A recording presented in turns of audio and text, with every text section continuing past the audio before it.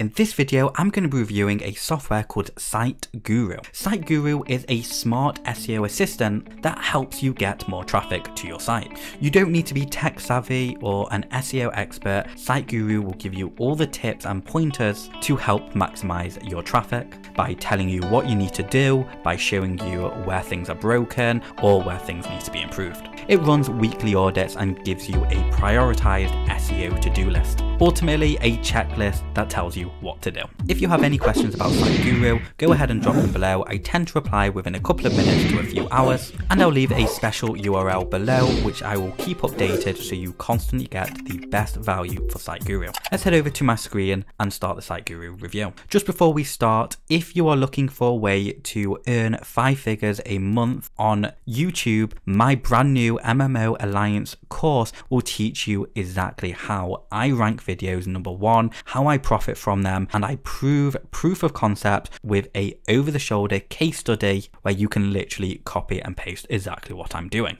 I'll go ahead and leave a link below for you so you can check that out. Here we are in the dashboard of SiteGuru, and once you connect your analytics and search console to it, it will then do an audit of your website and create that SEO to-do list. So for an example, my SEO to-do list is categorized in coloring, so high impact things like improving my meta description and fixing broken links are things that I need to do. And if I click on, let's say, improve meta descriptions, it will list all of the URLs that need improving.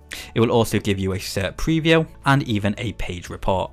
It goes into detail about the issue with the specific page. For example, again, the meta description, the H1 tag is missing, internal redirects, alt texts for images, etc. As we scroll down, you'll see just how detailed these reports are. On the right, it will show you your KPIs over the past 30 days, and then the top keywords. You can go into the keywords further and have a look, and it will show you which pages are ranking for which keywords, your impressions, CTR, and position. It will say the latest changes that you've done and list them here. And then as you scroll down, it shows you the site structure. You can search, filter, or even change it to a tree view, which will then show you like this, and you can download it in a PNG format, which will look like this. You then have further sub-navigation like the timeline, where you can add annotations with a site health over time.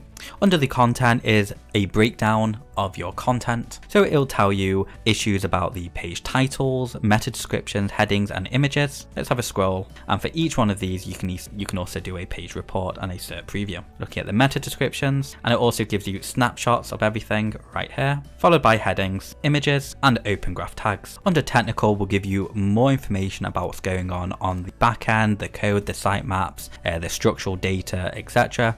So it will tell you how fast your page speed is, any indexing issues, sitemaps, canonicals, structured data, and analytics. And again, you can view the page report and it will tell you what's going on. You can download all of this data, which will look like this. Under the link section is specifically about links, so things like broken link, internal redirect, and external link. And finally, Insights tab. This is to tell you where your visitors are coming from so you can focus on the platforms that work and the content that works rather than guessing. It shows you your search performance over time and your sessions across all channels. Then it specifically talks about keywords and your top keywords, followed by traffic sources, top keywords, engagement, content that needs pages, keywords which are at risk, and keywords on the rise. Under the sub menu of insights, it gives you further information about your keywords like clicks, impressions, CTR, and positions, more information about the pages and the increase in page views and SERP previews, branded and non-branded traffic, content analysis, and it gives just a better overview of what's going on with each page and the content,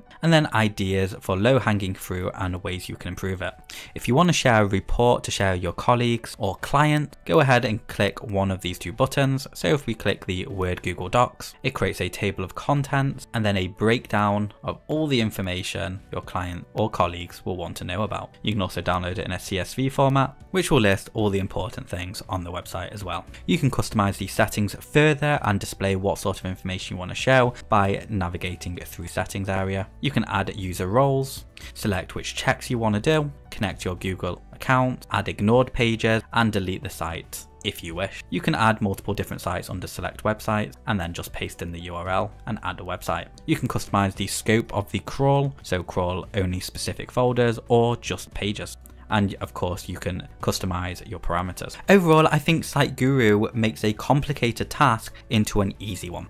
It's pretty smooth to use, it's not laggy or slow or iffy in any area, it just works, which ultimately is exactly what I want when you're doing tedious SEO tasks. It detects a lot of on-page stuff that's really quite crucial, as debatable as this is, 80% of SEO is down to on-page stuff and the remaining 20% is down to off-page. But of course, that is debatable. I do hope you've enjoyed this SiteGuru review. Thank you so much for watching, and I'll see you next time.